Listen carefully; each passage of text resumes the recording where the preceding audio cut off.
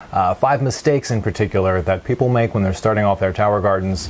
The first mistake that I see people make, which leads to dead plants and sad gardeners, is they try to transplant their seeds into their garden too soon. The second problem I see with a lot of tower gardens is too much red light right off the bat. So early plants don't need a lot of red light, and red light causes stem elongation. All right, this next one really only applies for indoor tower gardeners, and that is not self-pollinating your fruiting plants. So I've got a lot of comments in the past about people who have had, cucumbers and zucchinis that never grew actual fruit. The answer there is just to self-pollinate yourself. You can just get a Q-tip and get in there and get the pollen off the stamen and then take it over to the pistil and apply it with the brush.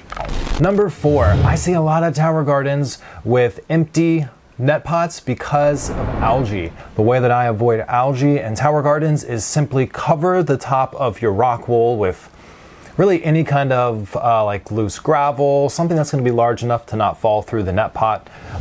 Number 5 mistake that I see people make is they pull the roots when they get to their nutrient chamber.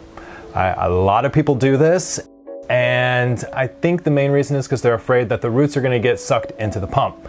And if your plants are way too big and they're completely filling up the nutrient chamber, then maybe it's just time to replant and move those into something different, like their own individual little deep water cultures.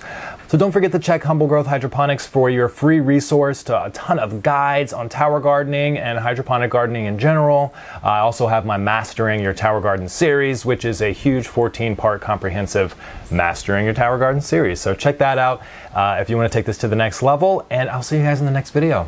Let's grow together.